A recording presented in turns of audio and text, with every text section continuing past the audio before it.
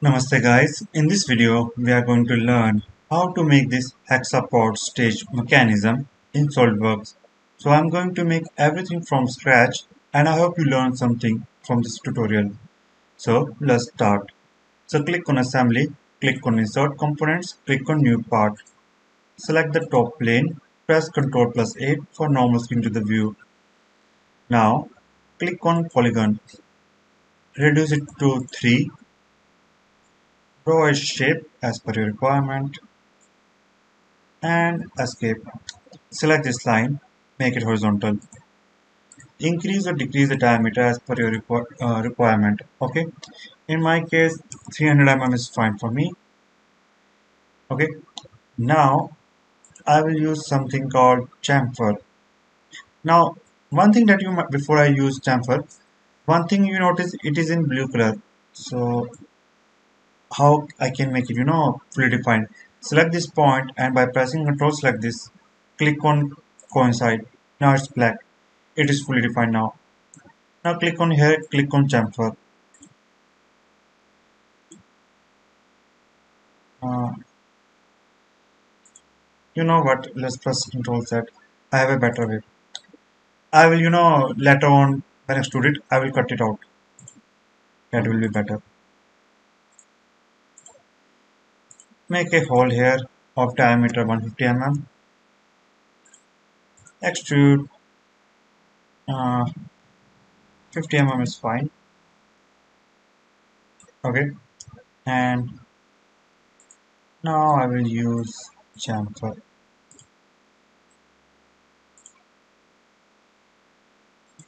Delete the face. Only select the edges. And increase this value.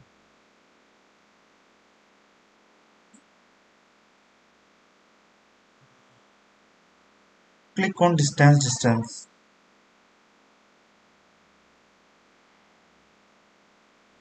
Click OK.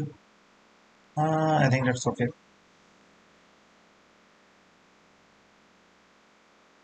Plus I can, if I want to modification in future, I can easily do that. Now what I have to do is select this face, press Ctrl plus 8. Now click on here, click on sketch. I will draw two circles and a center line.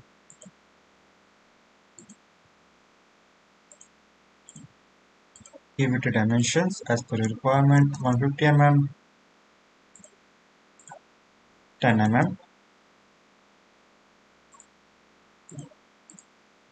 20 mm,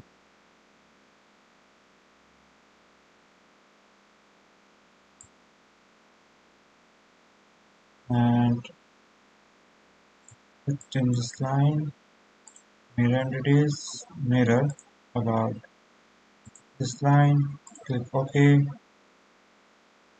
Uh, Features, not yet. Circular pattern, select this origin, select the sketch that you want to pattern. Make sure number of instances will be 3. Click OK and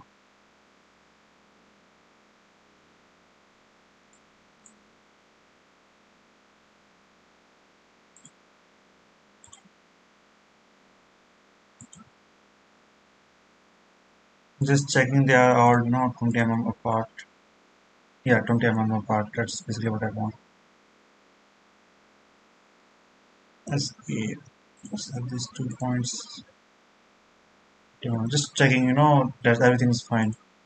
Now click on extrude cut. 50 mm is fine, or you can use through all as well. It's up to you. So we have made something called base. Okay. Or let's say this is the top part of it. Okay. So exit at 7 component mode. Select this part, press F2 and say top. Now click on insert components, click on new part, select the top plane, press Ctrl plus 8. Click on here. Now watch carefully what is the angle right now, because it's a very important thing. If you remember that previous time this point is acting upward direction, but this time it's up or downwards, so make sure it is that, else you will face some issues. So yeah, last time I made it diameter of 300 mm. Let's this time make of 500 mm. Escape, select this point line, make it horizontal, and by pressing Ctrl select these 2 points, make it coincide. uh, Extrude. Oh, I forgot to create a simple hole here. Make sure next on reference is checked on, else you will face some issues. And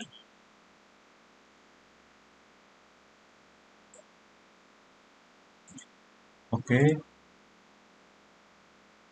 let's say chamfer.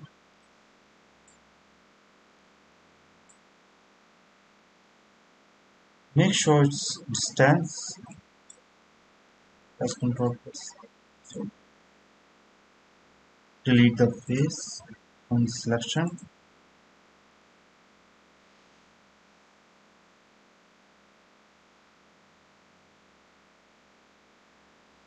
160 mm is fine. Click OK. Now what I will do, I will select this face. Click on sketch.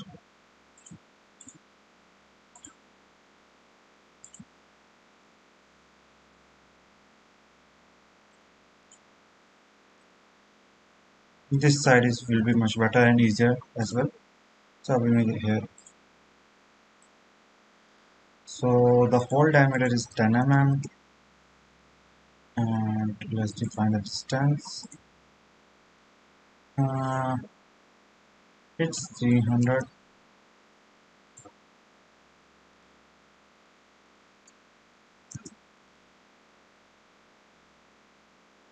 Let's make it 30.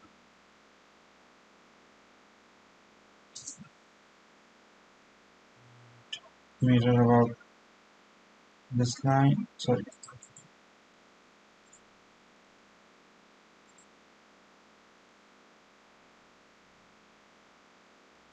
Circular pattern.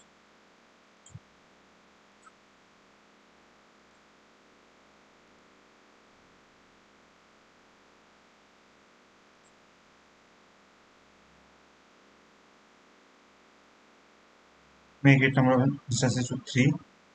Click OK. Extrude cut. 50 is fine. OK. Exit at semi component mode. Select this part. Move it downwards. And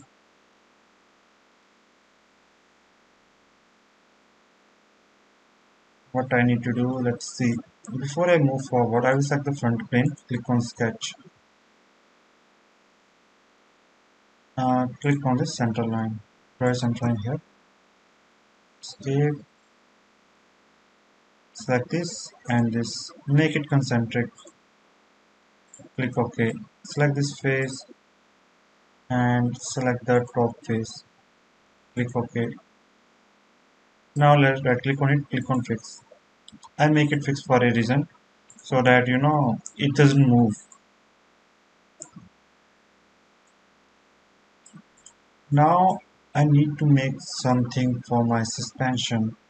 So what I can do, so okay, by default you use something called universal coupling, but in my case I'm using spherical joint. Why? The reason is that spherical joint is easier to make, plus it will take less time. But if I make universal coupling, it will consume a lot of time, and most of you don't like to watch my long videos. So that is the reason I'm going for spherical joint. Okay, I hope I cleared your doubts. So what I will do, I will click on here, click on new part, select the front plane, press Ctrl plus 8. So how should I pose this thing? So draw a circle here and give it a diameter.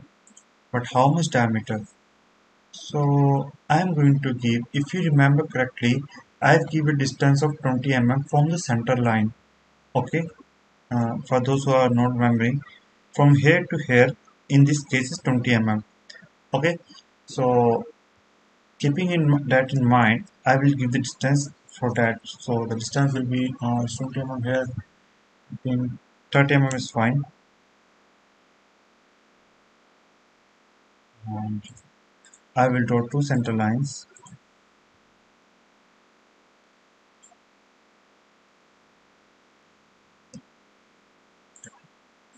Trim the unnecessary lines. Revolve workspace. Click on No. Asking for the axis about which I want to revolve. So this one. Reduce the thickness. 5 mm is fine. Click OK. Now what I will do,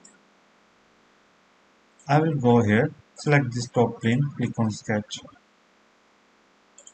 Draw a circle of 10 mm radius. Oh sorry, 10 mm diameter. My bad. Now what I will do is that extrude workspace, reverse direction, increase this value, click on direction 2, click on up to surface, select this face and reduce this value. Okay, so I have a bad news. You see that some background noise is going on my house. So I will, going to keep shut my mouth for a bit because of the unwanted noise. So sorry for that.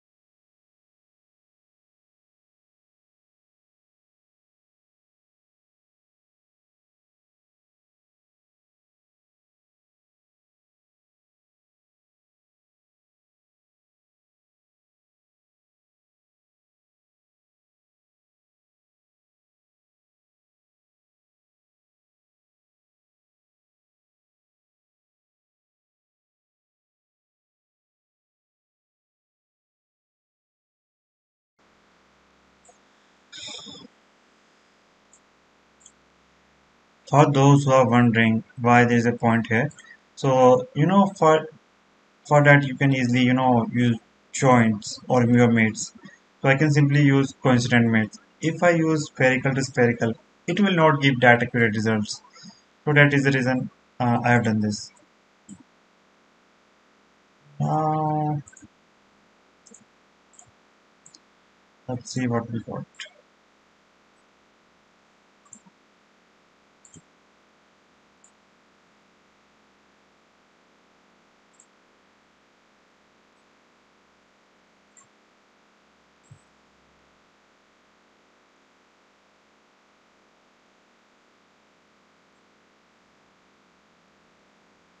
Hmm.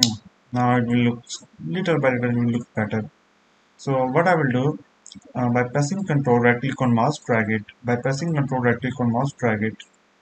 Okay, but I want more, so let's drag it more.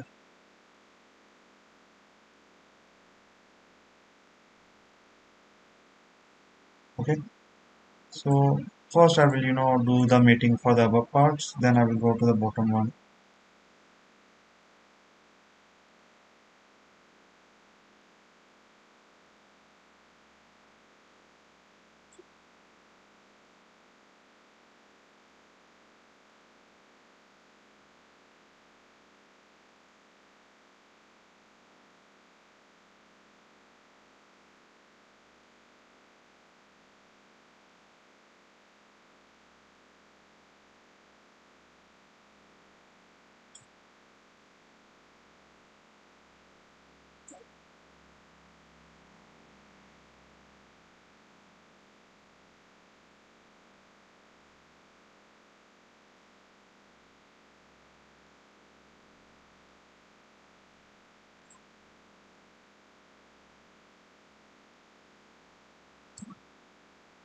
I'm using temporary fix, just to move it and place it correctly here, that's all.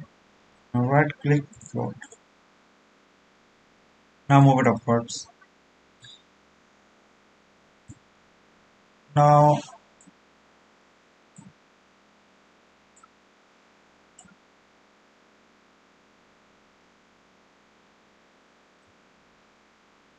notice something's changed. Actually, I guess I have used two here. Okay, my bad. Actually, connected with this one. So right click and delete this part. Now it's good. Now what I have to do is by pressing Control right click, drag this part.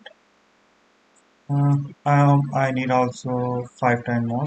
So 3, 4, 5. Now let's do the mating here as well.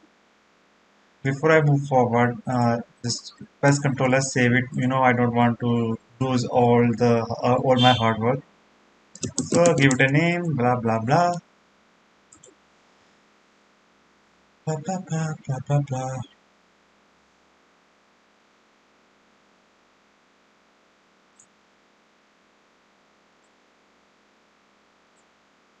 Select this face and this face.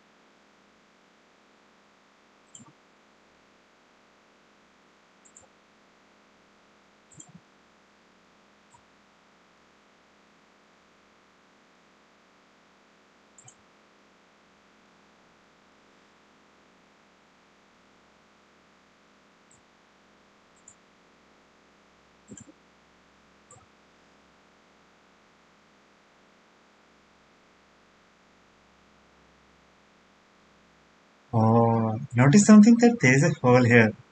So what I am getting in my mind that actually delete the right part and made the wrong one. So my bad again. Sorry for that. So right click and delete it.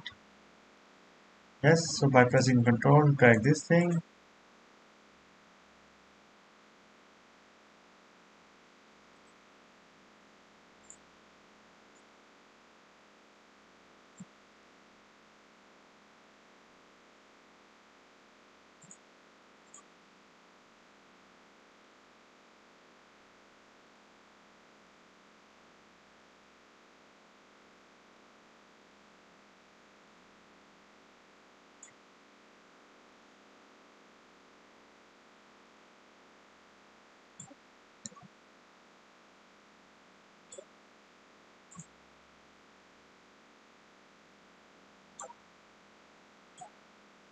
So you can see that I got something like hexapod mechanism.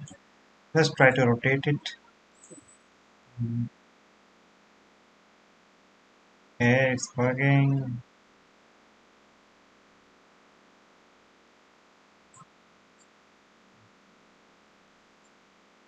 Okay, I messed up a little bit. So what I have to do is, just to make its face parallel to it, parallel. Oh my god. So let's move it upward. Let's rotate it. Little bit issue, but I think select this face and select this one.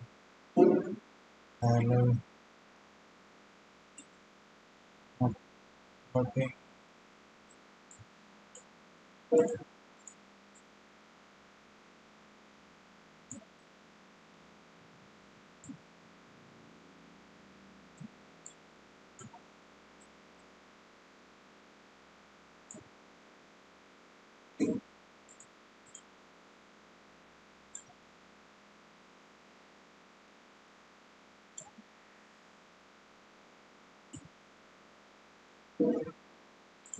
Select this face, press Ctrl plus 8.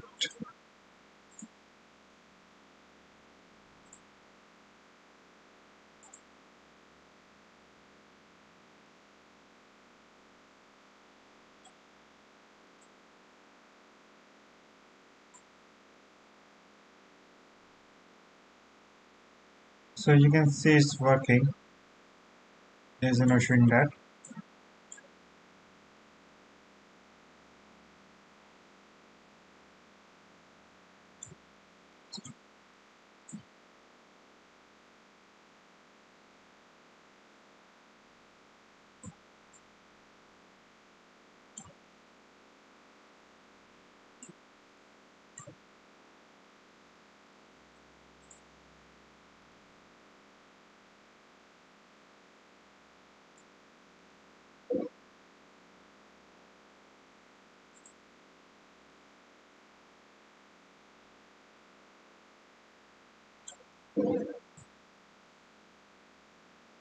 Notice it is quite good.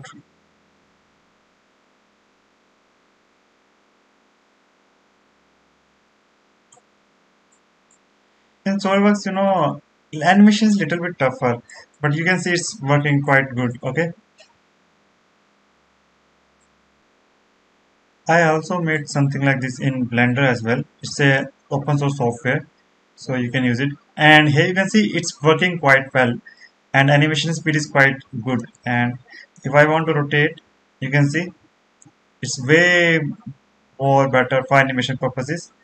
Instead, in case of SolidWorks, like if I zoom in and you see, it's working way too good.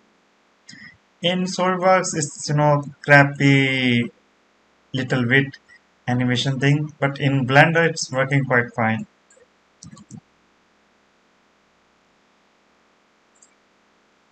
Just in case if anybody want to learn how to make in Blender, if you are Blender user as well, you can check out my other channels. I think its name is Works, and you can go and watch it there and learn from it. So that's for all in this video. If you have any kind of doubts and queries, feel free to ask. Thanks for watching and have a great day. Namaste.